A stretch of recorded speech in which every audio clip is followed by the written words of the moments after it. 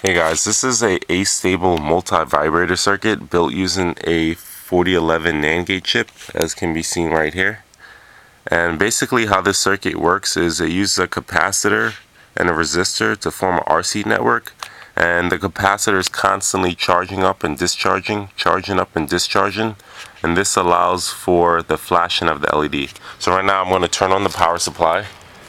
I'm using about 6 volts.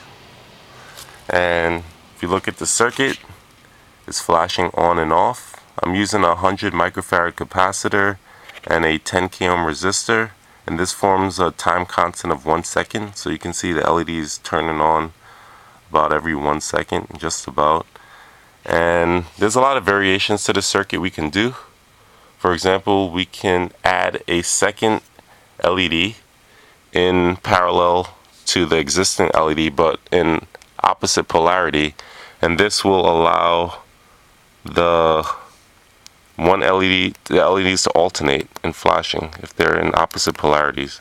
So right now you can see when one LED is on, the other is off, and it alternates. And you can see it's also flashing at a much higher rate. This is because since two LEDs are in parallel and opposite polarity, the resistor is bypassed. That set the RC time constant.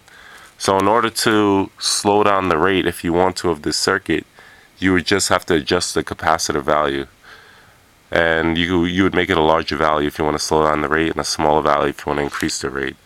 So this is once again an Astable Multivibrator Circuit built using a logic chip, a 4011 NAND Gate chip, and thanks for watching.